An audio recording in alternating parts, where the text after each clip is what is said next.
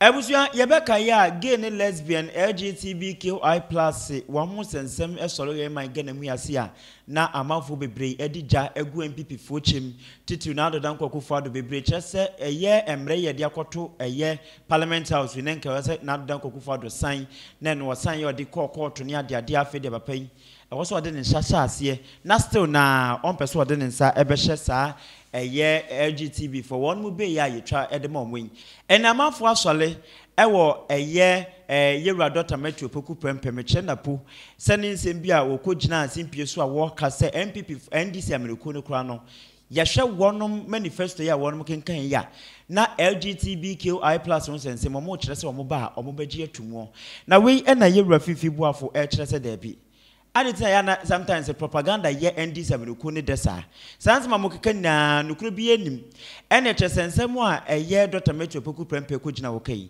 enye sa na no pa kire papa ejebre e de nsem dodo na etudwa e kire se ye beka ya ebile bi ba ya na chese NDC America no won mun ka gay ne lesbian ho sensem nanso MPP America ni sisu a ye ba beto aba no e na won ma hye da ehuru gina titiriu ni go prampram won mra hye bedwani Yewura Sam George wo ehuru gina a wo pese se no gay ne lesbian ho bebe semsem no eno na wo so mo pass law ne ade adin e na Yewura Fiifi Boafo no e na e campaign director edema Dr. Matthew Poku prempe ode nsem dodo na etudwa busa meso se beka mo ho na yakohwe video no Angini rumoje Medio to kware necessary. Boko na wo so eh. Na media chere na so we pa. Na campaign so to say e ko say. Na me adom we so me ameno ka say e ko Eastern region. Ye be ko Akwatia na we ma din so an constituency. I see.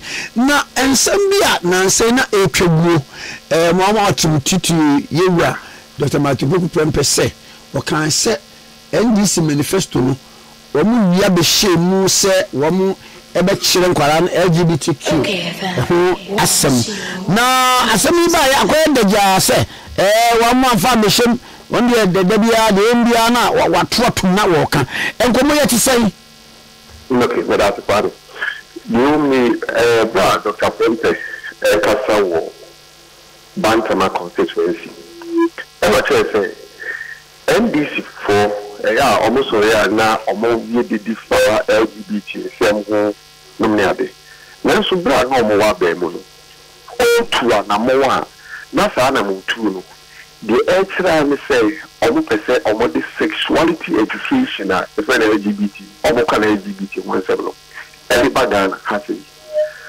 ono sabolo ku je twa black aba boy thing obeka say enye no kre indeed Professor Jinano Poku Ajimai also called radio show every Eastern region. Echo cancer passing on the castle. And then, okay. But I mean, truly enough, one thing I put in your hand is it will be a so. You can force into anything. Anything that's all for yourself. There's a document available. Many of you come where we are. I will share copies of that document with you. That document, you have to a government of Ghana, GOG, United Nations Population Fund, UNFPA, a data fifth country program between 2013 to 2016.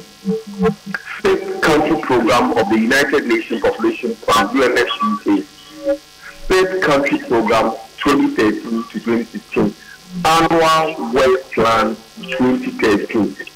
But as I 2013, I did all Ministry of Education. 2013. NDC, yeah. But what plan will be the plan of what we did to me? Juma Ubabigino. And to say, I want you to Juma Ubabigino. Quaya, bring it, Quaya, over for so we say Juma. Now, that document, I'll read a bit of it. Now, the amount. Next year, it will be a wood in the brief summary of activities our master are the proposed activities expected to contribute to the intended program output.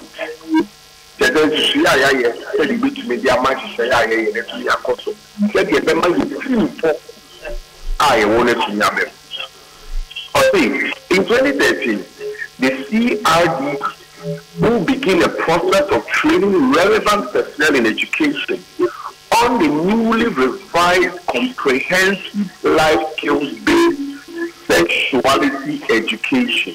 In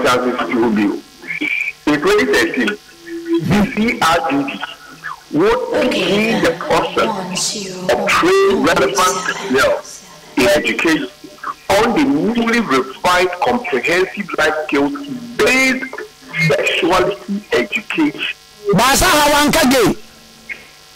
Sexuality education.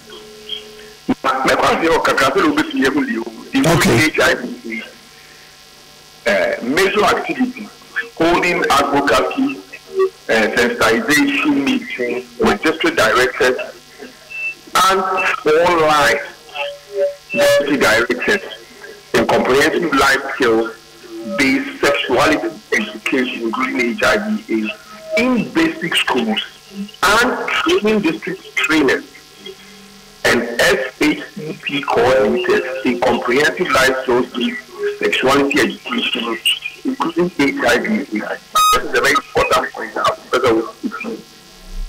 These activities will facilitate the eventual rollout of the revised life skills-based sexuality education in basic schools in selected districts to ensure that young people have the relevant information that need to make informed choices on their sexuality.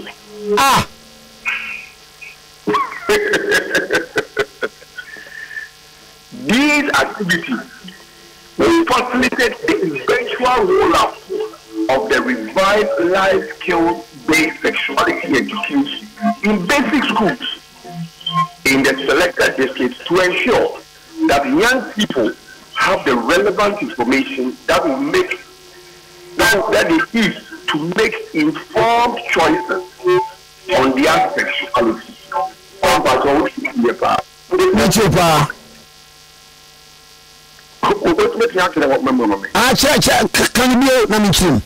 Okay.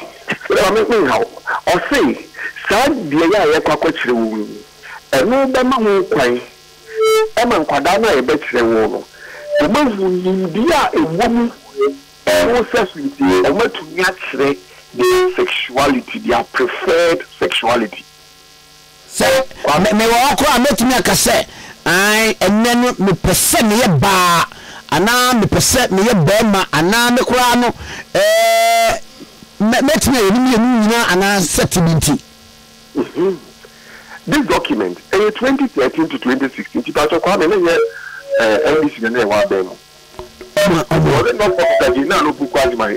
education minister, and I could talk black as deputy minister. It is an apocryphal or Monaco, 18 teams and class and not focus on Ditra, comment with me at the But you.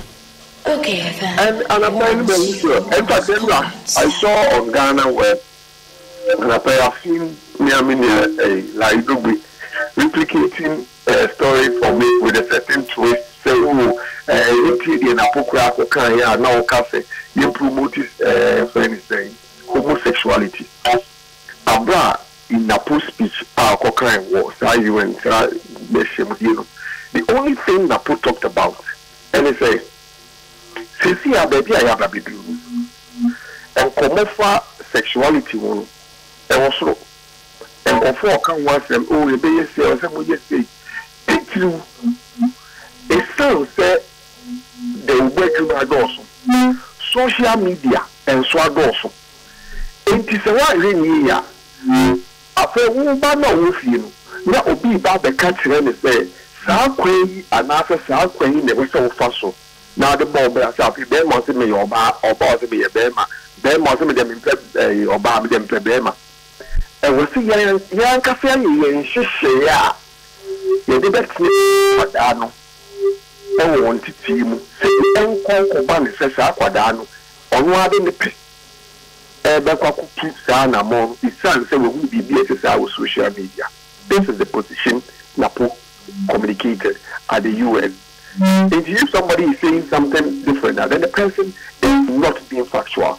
And have given a dancey and called for almost 18 team in Krata and Krata within Timmy. And so when they or bar, say, we are between a castle your bar, between a castle your bema, and I'm between a said the OT was between 2013 to 2016. And if we could to a black one, it's coming out to deny. So when teams are Kratana, making reference to the state country program between 2013 to 2016. Tell us, did it happen at the Ministry of Education and as a NCO? Na edie basic kwanse saadie the okay be a mode beto social media na to prove the records to set the record straight no na ka mode ato. Oh, I mean, I've put it on my personal social media and it's out there. Okay. We are sharing it with other people. We look at every maybe social media and then we will feed the I'll share it with you. And then the other people also share it. In fact, when who says other people on social media are share it, I saw it, they've shared it. A very respected senior colleague, he's talked about it. The other people who are making this document available should be able to me and say in 2013, 2016, one more name will be meeting in Krata, so I'm about the train quadra, will be 6 school. Say, well, you can decide on your sexuality, your sexual preference. There's a way to wait to work with me. When I come on the school, they are quite sure that Hadana may my own after the ascent of social beds or a Bema school and no bar school or bar maybe for training schools and one year Bema now on your bar. What to be that? This is what happened in 2013 to 2016. But I remember, say, a brand mass, and I'm saying almost for publishers be, and it was saying one day the attention was drawn to that. When we free me, kind of sir. Well, the men okay, dear. A funded programmer are buying any UNFP for you. Hey, boy, yeah. And at least my age, in the mood. These programs, young Soriani and Farm Mama shows that well implemented too. Mobile stakeholder engagement, mobile entity, mobile share, a phone. I found what to be to one of us. I document here, make him make him be the chair while I pay. And I found a rule out in the ground. Almost all more district directors, any deputy directors in line for Matthias there. And Sunny really have that program with schools. It is something that the ministry, how much you have to, somebody between among. And the people who are complaining, claiming, say, oh, I'm going to motion, may you buy food be the very Kwame a dance here was said, I'm in 2013 to 2016. Don't they now believe in Sadoki program normally debut? So much, Anna, everyone who is and Yana, and now the way do they still who still believe in that and Kratos to be an Anna? That's the question you have to answer, not to tell us to be because I don't see.